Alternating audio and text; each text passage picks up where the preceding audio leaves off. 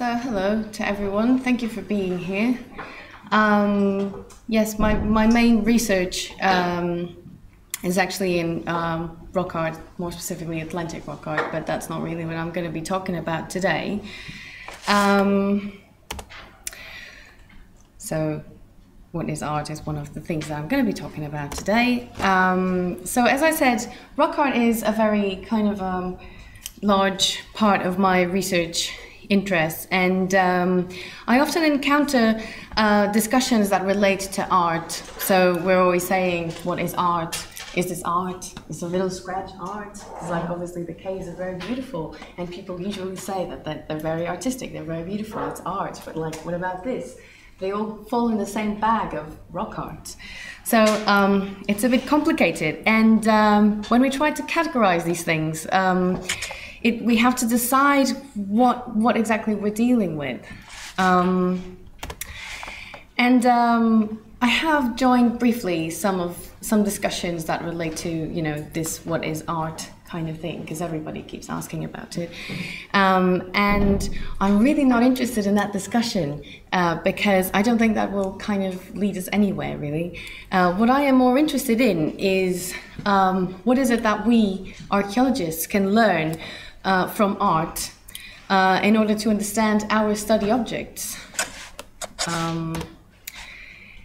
So, nevertheless, I do attempt to kind of define what I study, because I think that we should understand what we're dealing with, and I think that definitions are important for us, but also to explain to other people what is it that we're doing. I quite like Cochrane and Russell's definition of art because they use the term in a very kind of fluid way. And I think that their definition, that you can read a little bit of here, they have this in their manifesto, you can find it online, it's online as well. So this is what I like to apply to my own work. I like to, you know, use the word art to explore the imagery, the representation, the articulation of events, objects. You know, I like to give it this kind of broad spin. And also because I try to avoid a sometimes short view that we archaeologists have, because we tend to box everything. We like to kind of label everything and put everything in little boxes. And I think that sometimes that prevents us from, you know, advancing in our knowledge, from kind of taking in other notions that may be important for us, and that, you know, we just keep them away because they don't really fit our little boxes. So, in fact, if I think about, when I start thinking about the word art, I found out, and obviously we all know this, I'm sure, that the concept of art is very broad, and it's a bit disorganized in itself, because it is a concept that has been evolving throughout time. And it is worth noting that the initial form of the word art was used in antiquity to describe specific and technical matters that we today associate with particular sciences and professions, and not so much with, you know, artists in kind of, you know, gallery artist kind of way, but the application of specialized skills or technical knowledge that you know, are related to some specific fields. It is only in the 18th century that the word art becomes associated with contemplation and aesthetic judgment. And this is also when the artists become, you know, are seen by others as exceptional people amongst the rest of the mortals, I suppose. The notion of art, however, focused on the appreciation and the judgment of artworks, and did not accommodate non-Western societies that in many cases do not have concepts such as those of as art and artists, and they give more importance, or in some cases they do, ethnographic evidence tells us that they do give more importance to the act of creation rather than the final product. And this is a notion that in the study of prehistoric art we are very interested in. So in the 19th and early 20th century, the world art is shaken again by new ideas. The aesthetic vanguard movements start to kind of, shake it a little bit. And there's a lot of pieces like this one that don't really fit any of the accepted agendas at that time. So the concept evolved again. And today, many authors believe that the definition of art should not really be pursued, and I agree with that as well. The best approach is perhaps to adopt a hybrid perspective that will allow for the earliest art to be included, as well as additions from the outside and, other traditions. But also that will accommodate, the notion should probably accommodate this changing character of the word art, its functions, its conventions, and should accept that some artworks just don't fall in any of the established categories. So this leads me to the idea that art can be pretty much anything, really, depending on the maker's and the viewer's point of view, obviously. So if we wish to establish boundaries, however, there are a few things that we can say about art, and that is that it comprises ability, process, and product. So art implies skills. It can be beautiful, but it can also be frightening. It can be created by a number of reasons and serve many purposes. Art has been used to illustrate, to provoke, to educate, contemplate, display the truth and immortality, and glory. And art can tell a story and make us think. It has been intrinsically connected to religion, ideology and fantasy, but also intellect and emotions, experience, memory, and politics. So art serves a number of disciplines and makes use of a series of others. So science, cartography, and also archaeology are some of those cases. And for example, art has served science since very early times to illustrate processes and machines, and even the human body. And today, science can, go around and the other way around, and science can actually help art identify, for instance, the hand of the artist through a series of studies, such as the analysis of Pollock's fractal patterns. So that was part one of my paper. Part two is going to talk about, is there art in archaeology? And the answer to the question on the title of this paper, if archaeology and art are a happy marriage, I think that the answer is yes. So, as with art, the discipline of archaeology is undisciplined, focusing upon both the nature of the objecthood and subjecthood, materialism and idealism. It is objective and empirical in methodology, acknowledging the subjectivity and the indeterminacy of interpretation. Also, archaeology is predominantly a visual discipline with an imperative to record visually. And to illustrate this point, Andrew Jones and Paul Bonaventura mention Fred Bohr's essay dealing with the use of photography by colonialist archaeologists in 19th century Egypt, Pompey's plaster casts produced of the victims of Vesuvius by archaeologist Giuseppe Fiorelli in 1863, providing archaeological documentation, but also sculptures of the human body. But besides the photos and the Pompeii body casts, there are also numerous drawings related to archaeological study since really early stages of antiquarianism.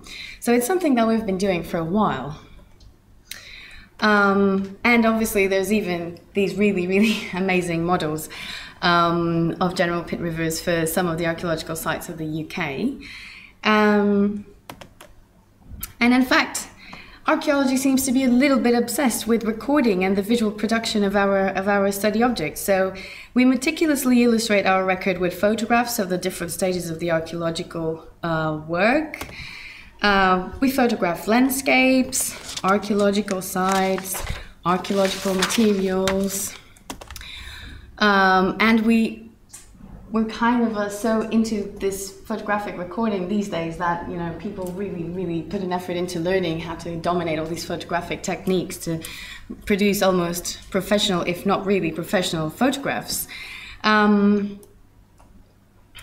adding to the photographs, we draw a record as well at different scales. So we draw our field excavations, the sections, the trenches, the rocks. We draw the artifacts, we draw the landscape, occasionally if you're very skilled. And lately we also use computers and 3D production to 2D, I suppose, and 3D imaging to actually record more accurately our record. But perhaps archaeology in general is better explained through a graphic record, as a lot of us carry our fieldwork notebooks and seem to be more comfortable describing our notes and observations through drawings and sketches. And this is a practice that we probably adopted from antiquarians. The point I really want to make here is that there is a close relationship between archaeology and art when the latter is understood according to a broad notion that encompasses skills and techniques. So we may not consider ourselves to be artists, but each of us develops necessary skills to undertake our jobs that are influenced by a number of techniques used by artists. Whether these are related to drawings or photography or other more intricate methods. So, part 3, archaeology and art. In a previous project, my colleague Helen Chittick and I set ourselves to explore how contemporary art could help us to better understand our study objects. So, whilst I was, and I still am, studying Atlantic rock art, Helen's project was about the so-called shapeless jars, date from the Iron Age from East Yorkshire. And our aim was to study the archaeological art through practice, learning from the study objects rather than merely about them. So we learned that art can be very useful for the archaeological interpretation of prehistoric art. In my case study, I approached Atlantic rock art, which is a prehistoric tradition of carvings that can be found along the Atlantic facade. It's mostly composed by geometrical and abstract motifs such as concentric circles, spirals, cut marks, rosettes, although there are some exceptions of other motifs in Portugal and Spain that have animals and weapons as well. So to approach my study object, I created a metaphor portraying rock art as a work of art. I was interested in exploring the human factor and the performance of rock art, and so I analyzed it according to 3 different levels, which are the physical results of the artist's practice, the performance of the artist, and the aesthetic object experienced both by the practitioner and the audience. My first considerations concerned the techniques common to rock art, so carving and painting, and I concluded that the final result depends much on the skills, tools, and the available media. Also, that carving implies more physical strength and energy expenditure than paintings, as well as a predetermination of the images to achieve, but also the tools to use. So they really needed to know, how the rock would react to a certain blow and what kind of tools they would need to use to kind of produce a certain groove. And I think, yes. And in the case of Atlantic rock art, the motifs were actually molded to the rocky surface, which produces things like this that look very three-dimensional. And also, this means that the choice of the media would be central to the final result of this type of tradition. So, furthermore, I wanted to look at the rock as performance. So initially, rock art, and especially after the paintings have been found in the caves, these were interpreted as art galleries. But today, the notion of process that we gained a lot by studying ethnographic, societies, well, traditional societies in current days, we learned that they value the notion of process. So they're not so much about the final product, but it's the making that is more relevant. And in fact, we can sometimes trace this evidence in the archaeological records. So, for instance, in Torblaren, here, chunks and flakes of quartz were found in the crevices of the rocks, and they were interpreted as having been placed there deliberately. Also, thorough observations of horizontal stratigraphy of engraved rocks reveal the morphology of the grooves, but also the story of the act of carving. And often we can also kind of reconstruct the remains of carving techniques that can be observed depending on the type of rock that we're looking at. And also, we also have experimental archaeology that is useful not only to analyze technical aspects, but also to reenact the gestures and the ambience and the sensorial experiences.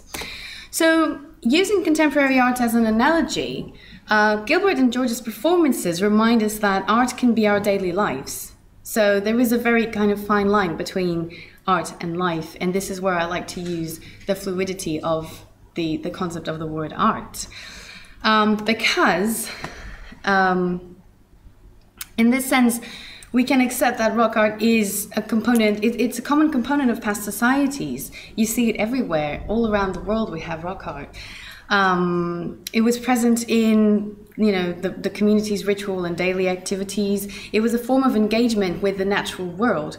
So it's like a reflection of the daily lives that are depicted on these hard surfaces that they can always look at, because they're always going to be there, provided they're not paintings open air.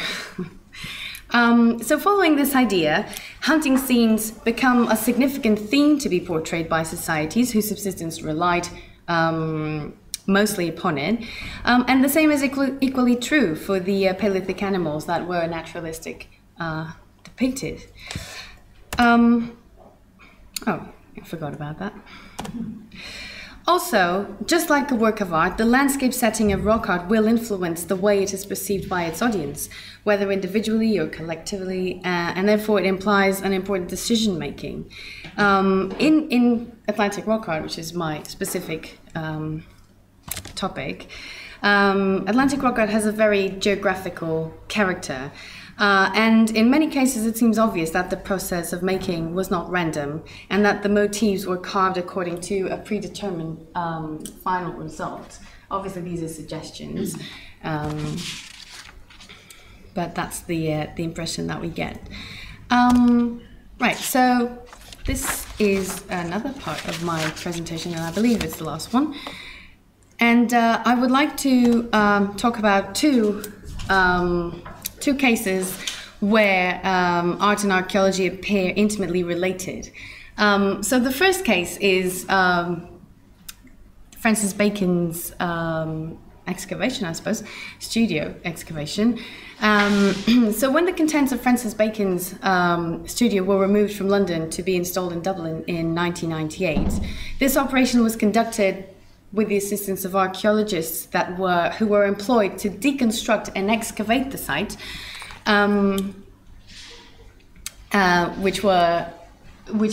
it was renowned for its kind of chaotic contents. So the team surveyed the studio and made elevation drawings, mapping out of the spaces and the locations of the objects. They treated it as an archaeological site. There were about 7,000 items that were found in the studio, and they were catalogued on a specially designed database before they were replaced in the gallery.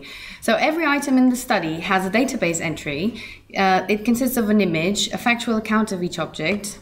So just like we deal with our archaeological artifacts, conservators and curators packed each of the items, including the dust of the walls, doors, floor, ceiling, everything was removed.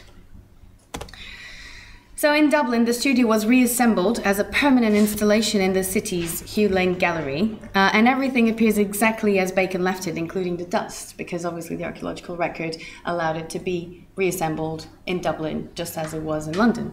And in her 2008 paper, Blaise O'Connor, she was one of the archaeologists involved in this process, says that, and I'm quoting here, she was struck by the ease with which archaeological process could be so readily applied in this unusual context, the smooth conceptual shift required, and yet the strangeness and theatre of archaeology as a discipline that the project revealed.